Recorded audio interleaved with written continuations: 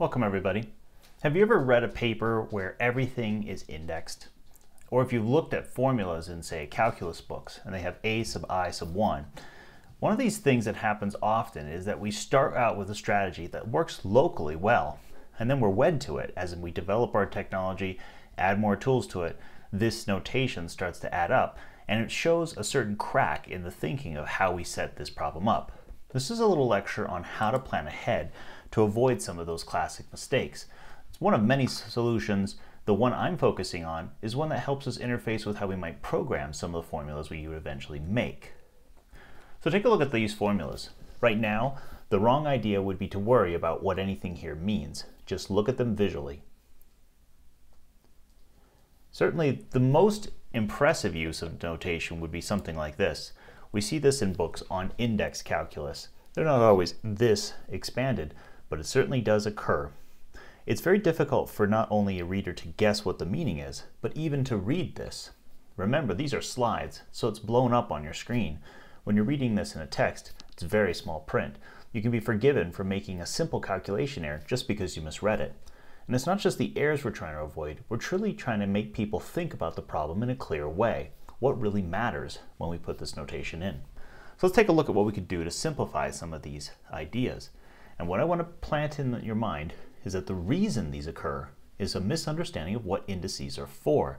In particular, there's an implied suggestion that indices order information, but there's no order involved. It's just an old-fashioned idea connected to some of the things you did in, say, a calculus class where you thought of sequences as being ordered. We'll see that there's no order necessary. If we move to code, you'll see immediately that you can't program this. Depending on your background in programming, what I want you to think about is that we're defining a function called makeSpace that's going to take in a parameter k, say the field we want to build a vector space over, and then a bunch of different dimensions. Now, whatever this function is doing is irrelevant. What I want to point out is that we're thinking of this input as requiring multiple dimensions, d1 through dl. But that L could vary as we move through the program. Different users will have different number of legs on their tensors, for example. With that extension, it's difficult to see how to program this. Now, some programming languages do have special tools to help us with this, such as variadic inputs and dependent types. I don't want to get into really technical technology. I just want to say this is not a natural thing to sit down and write a program for. And that's a hint that perhaps the mathematical use of this type of notation is also a bit fractured. So let's take on the simplest solution. At times, the only reason you have multiple inputs is because you're going to apply them to one simple function at the very start and then use it in that combined form. So for example, if what I want to create is the vector space of dimension d1 times all the way through dl, then I may as well simply decide to call that the variable d. This is called indirection. When I first take a piece of the formula and I pull out a piece of it, name it something, and then apply it. This simplifies my thought into two steps. Once I know that d is the product, I no longer have to revisit what those individual di's are. I have that single value captured as the letter d, and I compute the vector space of that dimension as a separate task. This is often your easiest solution. But at times we do need to hold on to the individuality of these multiple inputs. Take, for example, a system like this. We'll later call this the tensor product. For now, you can just think of it as a way of gluing together multiple terms that each individually depend on these multiple inputs of varying degrees. What we could do, however, is we could still do that indirection, only now instead of coming up with a single number, we'll come up with a set. We'll say the set of d1 through dl, and now instead of having to write multiple values in the exponent, we're simply going to extract that entire operator to the front and label it like you would in a calculus class with sigmas. We put the notation subscript underneath that one operator to say range over all these values. Now while we're at it, why don't we take an extra step? Why not actually abstract the things we're going to use? That is, we don't have to give the formula k to the d. We could simply call that an abstract term v and let the set be the things we want to create. This is an important step when you're thinking of simplifying your notation. It's also an important step when you're programming. When you separate these two tasks, you allow a program to become easily parallelized. We could have had a step before us compute all these individual v's as k to the d's, and then apply their tensor product in this case. That might be a faster process than keeping them separate and doing all the work at once. At the end of the day, you end up with a notation that is at least more slim. Now, I want to be cautious about the notation at the very end of this. This notation here takes a bit more practice and can be quick to confuse. It's appropriate to start using when you've had a little bit of warm-up. For now, I would recommend, if you've not used much indirection, start using this type of notation for a while. Get comfortable with it, and then start dropping the subscripts on that operator, and you'll have a clean setup. If we look back at our coding example, we'll see how this actually looks. If we take our original sentence up here, trying to create a space that depends on multiple parameters d1 through dl, where L keeps varying along with the d's, we'll now say, well, in a previous step we created the right set of these d's. I've illustrated with user constants. This ... here is not meant to be part of the program. It's meant to have been given the actual values the user wants.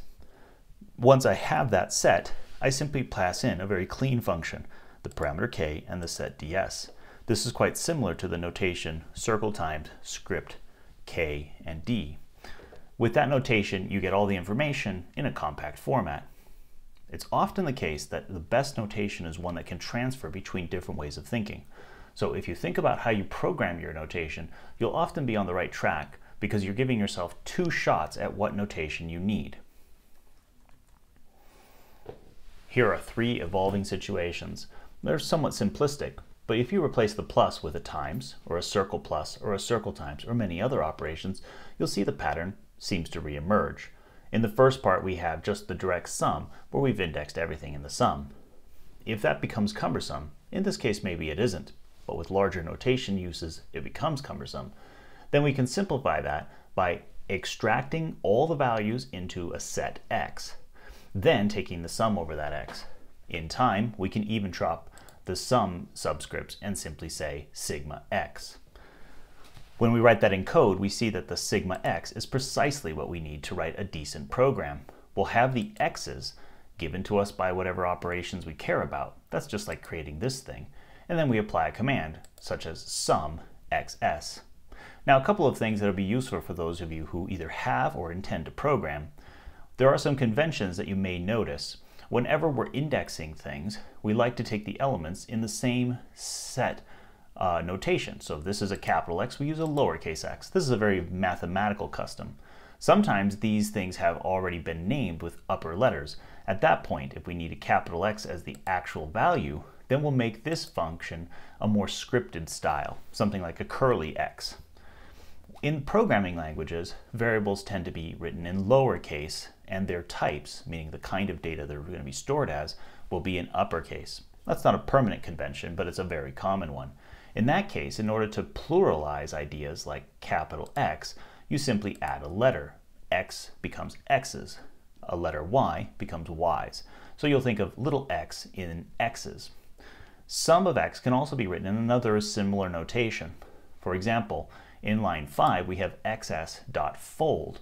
Fold is a technique that gets after the fact that what we often do when we do repeated operations is a recursion. In the case that this is a list, we just take it apart somewhere. We apply the head, in this case 3, and then we recursively do whatever folding does to the tail, the remaining parts of this set. In this case, we wanted to add. So the add moves into the middle to add the result of the front with the tail, and it's applied recursively. So this is shorthand notation for something that's being done in this sum function, but now it's letting you conveniently replace the word sum with any operation. If you want to now multiply over the set, you just replace the plus with a times. So getting used to that notation can be powerful.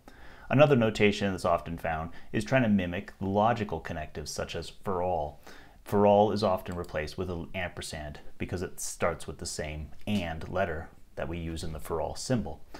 So if we use this for all and plus, we mean sum over all the elements in XS. Other notations will of course apply.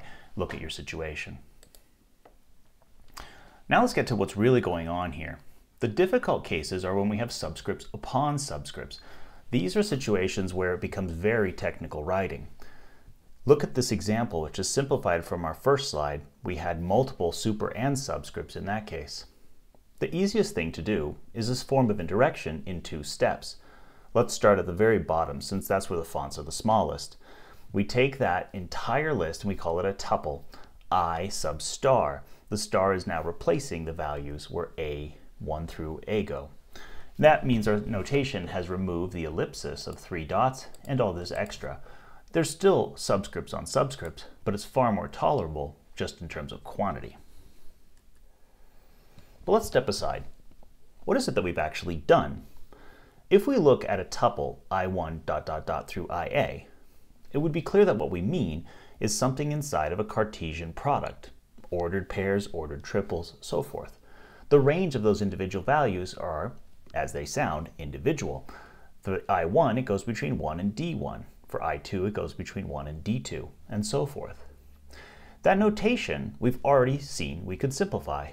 If we think of this more generally as just taking values from a set x1 through xa and taking their Cartesian product, we could abstract over all of these sums and just create our product factors and create a single product over some scripted x. And now x will simply be an element in this product. I sub star is the same sort of structure. Once you realize this, you might even remove the star. And you might even think of this now not as any kind of tuple at all, but simply as a member of this product. That is what's known in the community as a dependent function.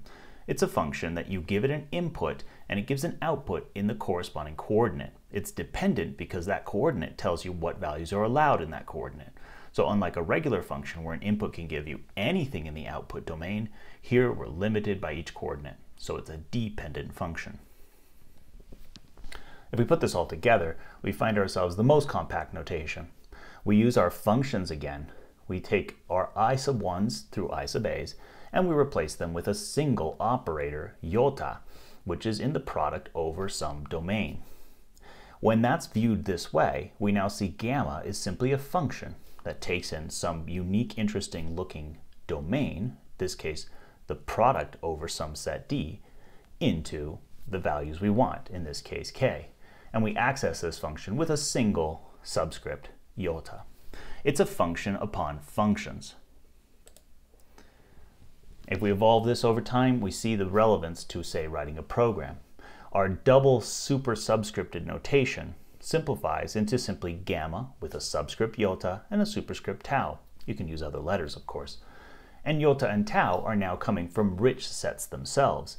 We've separated the work. The user can now think on their own whether they need to worry about the structure of iota. Is it a product of very large sets, small sets, what shapes they have?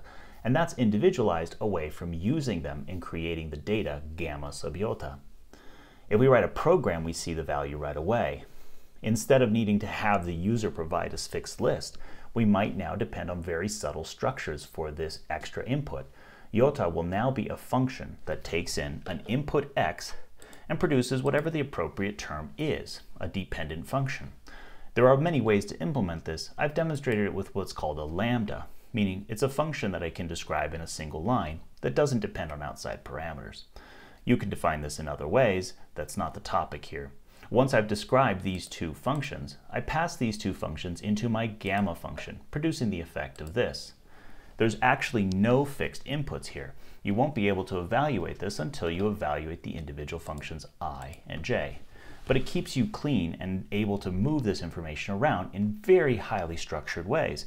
If you want to be creative about your indexing set, you now simply change that function, and gamma is completely unaffected. So examine what you're doing this for.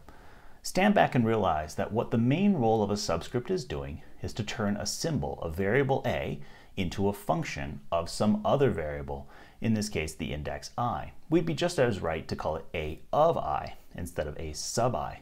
So the function that we're describing is on an index set I into whatever type of output we're looking for. Now I want to emphasize the word index set.